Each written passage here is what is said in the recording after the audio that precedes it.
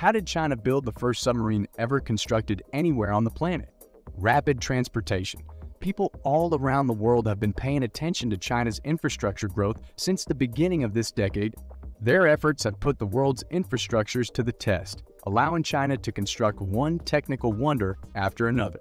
They have one of the world's most extensive rail networks, and its high-speed rail is both the fastest and the longest. No country has ever surpassed it to this day. The first underwater high-speed rail line to be completed in China will have a peak speed of 350 kilometers per hour and will cost China $60 billion.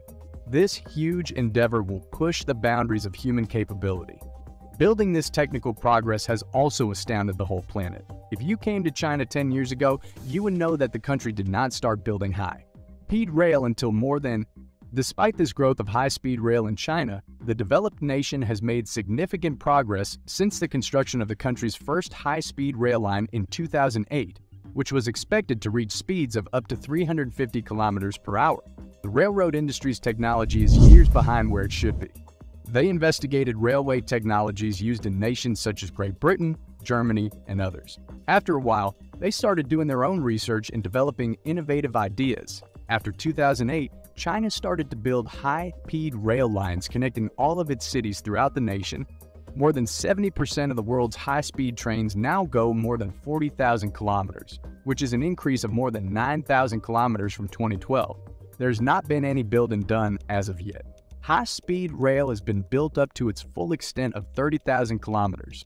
From 450 kilometers per hour, the maximum allowed speed has been decreased to 350 kilometers per hour. The new maglev high-speed train, which was developed utilizing cutting-edge technology, is now capable of traveling at speeds of up to 650 kilometers per hour. The high-speed rail line that runs throughout China travels at the same rate as. Which one of China's cities would that be? Is this a replacement or a quickening of the velocity of the train? Only 5.5 million people call the Chinese seaside city of Chantel their home. Chantel is a relatively tiny city in China. In spite of this, the city's location is very important to the general growth and development of China. It is possible that Taiwan is situated to the east of the City Sea area in the Chinese province of Hainan, while the South China Sea is found to the south of the City Sea region. The importance of the city of Hainan to China may be broken down into three categories: the economy, the energy sector, and the armed forces. China has every right to claim Taiwan as part of its own territory. Taiwan. This city, which is only separated from Taiwan by an ocean, is slated to become the location of China's first underwater high-speed train, which the country has planned to construct. However, despite appearances, it is not a simple undertaking at all. The ecosystem that can be found on the surface of the ocean is significantly simpler than the one that can be found within a submarine. This is a really difficult endeavor to do. After all, there have never been any attempts made to construct a high-speed railroad under the surface of the water. Many nations in the Western Hemisphere are having trouble grasping the enormity of this catastrophe. Could construct a train that operated underground and was capable of reaching tremendous speeds. Establishing a path that is submerged in water is the first step.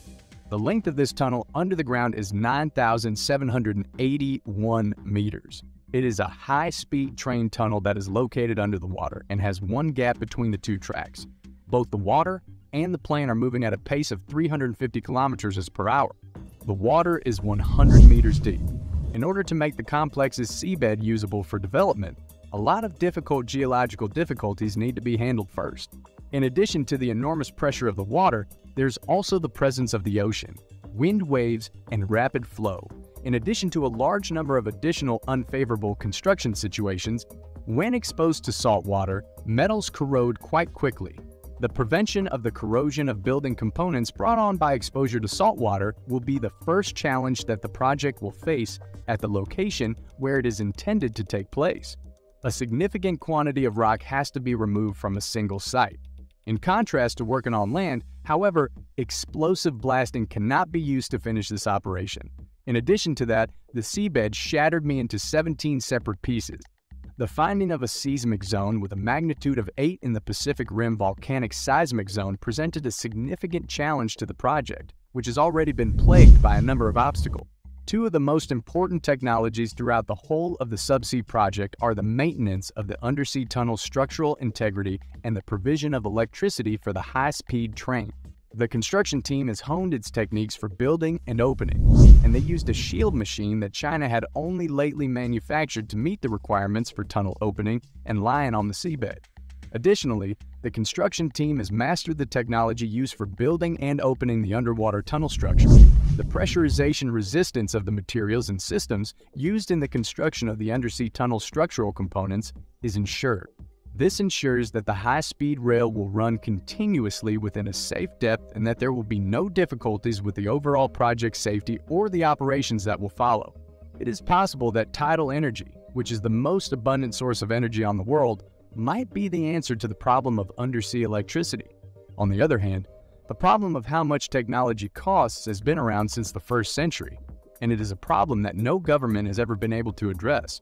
But now, China has found a solution to this worldwide problem by harnessing energy. The electrical problem that they solved, which ultimately allowed them to create this undersea project, by utilizing parallel-placed tidal power generators to supply energy for a submerged, high-speed railway.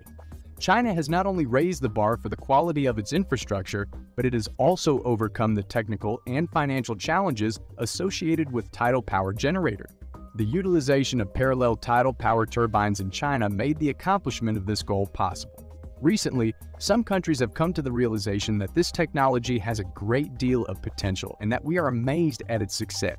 China is demonstrating its overall leadership in a variety of industries at a time when conventional forms of energy such as fossil fuels are running out and new energy technologies are becoming more widely available as a result of the development of an underground high-speed railway. The high-speed railway that will run beneath the ocean is currently undergoing construction, and it is anticipated that passenger service will begin in the year 2026. When this significant achievement is realized, China will become the very first country in the world to introduce technology for rails that run beneath the sea as soon as you can. Since the country's inception, China has always been a highly developed and peaceful place so long as its citizens have concentrated on bettering themselves and put the ideology of one way, one belt, one road into practice. In addition to this, he is excited to share the benefits of his achievements with others and make a positive impact on the development of other countries. As a consequence of this, we believe that Taiwan and other coastal cities that are separated by straits would benefit from the technology of China's underground high-speed train system on the western side of the ocean. We have reason to believe that China will one day construct a high-speed rail link to Taiwan, which will make it simpler for people to travel back and forth between the two regions. It is possible to save more time. It's possible to make the case that it serves a lot of purposes. What are your thoughts? Thank you for watching. Other unsettling videos may be watched by clicking on the links below.